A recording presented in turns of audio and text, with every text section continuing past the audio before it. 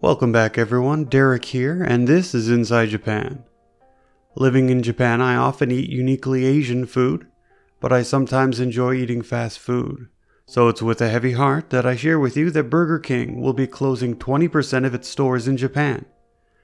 22 locations will be closing this week. There will be 3 closures in Ibaraki, 2 in Saitama, 3 in Chiba, 5 in Tokyo, 2 in Kanagawa, 1 in Hyogo, 1 in Gifu, 1 in Kyoto, and 4 in Osaka. Burger King franchises in Japan are operated by Korean chain Loteria, which reported over $2 million in losses in 2017. Hopefully this move will return Burger King to profitability and keep the Whopper an option for burger lovers in Japan. Thanks for watching and supporting us. Tune back in next week. Till next time, this has been Inside Japan.